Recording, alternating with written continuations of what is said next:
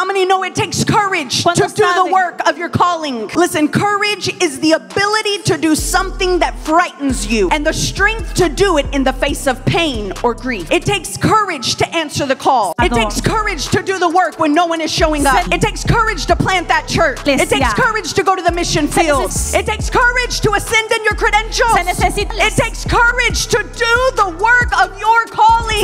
Let me remind you, your obedience is not attached to the comfort of your circumstances. It is tied to the conviction of your call.